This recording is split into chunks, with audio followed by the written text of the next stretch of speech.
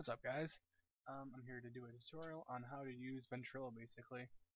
This is just for the people who never heard of the application. Ventrilo is a really good, nifty application. I'm just going to make a short video on how to run it and connect to a server.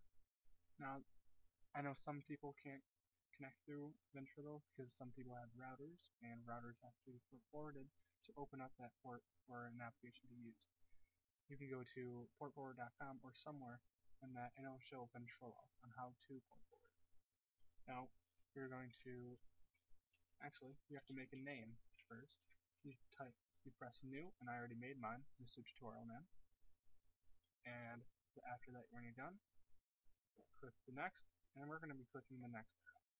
We're going to click new, and what we're going to take is tutorial server. Now, you're going to be using your own hostname or IP that you were given to connect up to that server. What I am going to use right now is 127.0.0.1. That is the default gateway IP, and I'm going to use the regular one, and there we go, that I connected to my own server that I installed in here.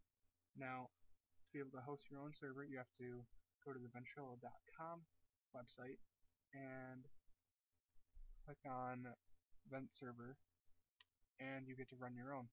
Now, I can't promise it'll work since you have a router. You have to port forward again for people to actually connect up to your network or whatever. So there you have it. If you have any questions, please comment, and I hope you enjoy the tutorial.